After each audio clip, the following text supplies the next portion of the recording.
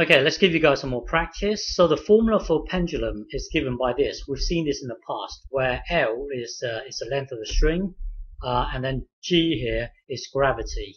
G is gravity, and we've already seen that that the time it takes to do one swing, which is capital T, is proportional to the square root of the length of the string. Meaning, what this means is if you double the length of the string, then you're going to times, well, the time will be multiplied by root 2. If you triple the length of the string, then the time will be multiplied by root 3. And we've seen this in the past. My question here is, what should I do to the length of the string in order to double the time it takes to do one swing? So what should I do to the length of the string? You see, if I double the length of the string, then this is going to get multiplied by root 2. But I want to what should I do to the length of the string in order to double the time it takes to do one swing? So press pause and have a go. Okay, to do this, as always, set up two systems. Set up two systems where this so the time it takes to do one swing here is given by 2 pi root L over G. And then the time it takes to do one swing here, you want to create a length here such that it will give you 2t, because you want to somehow find this length in such a way that it would take twice as long. That's why it's 2t. So basically on this system here, we want to find the value of x such that it will give us twice the time. So this will be, so it's 2 pi over root. Normally it's L over G, but the length here is actually x, and it is the x that we're trying to search for. We're trying to isolate this x. We're trying to find the length of this string here. Okay, so now we are trying to find x here, the length of the string. So if currently t equals this thing here, we've got to put this block into this t here.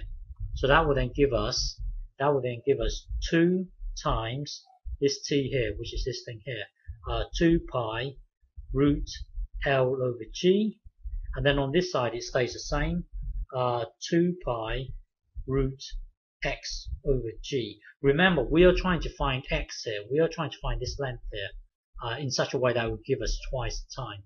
So it's just a matter of us trying to figure out this x. So now divide both sides by 2 pi. So in your mind, divide both sides by 2 pi. So that will then give you 2 root L over G, and then over here root x over G. Because what you've got here is a block of 2 times a block of 2 pi times a block of root L over G. So you can just divide by 2 pi. So these two just cancel each other out. So that's what we've done here. Okay, so remember, we are trying to search, we're trying to isolate x here.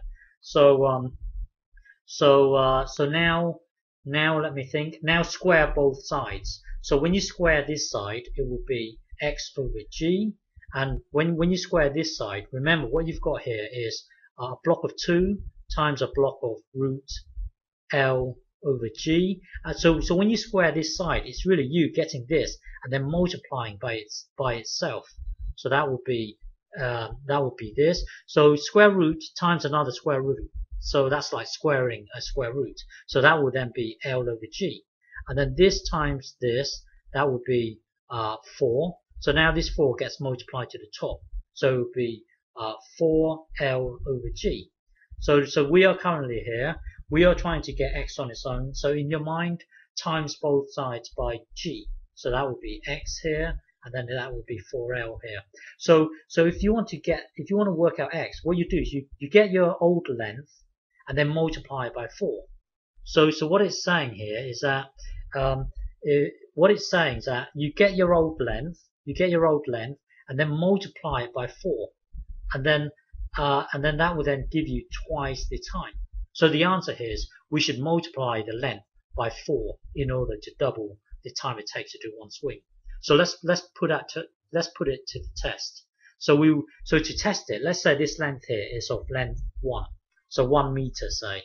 So when it's 1 meter, the time it takes to do one swing will be 2 pi root L over G, but the length of this string here is 1 meter. So, well, it could be, you could choose anything. I randomly chose 1. But a better one is, you should say the length of the string is of length G. So these two would cancel each other out, making it a lot simpler. But okay, doesn't matter if you don't understand that bit. But let's just say the length of the string here is 1 meter. So the time it takes to do one swing here is given by this. This is 1. And then remember, we said that if you want to double the time it takes to do one swing, you should get your length and then multiply it by 4. You should multiply it by 4. So this length here will be 4.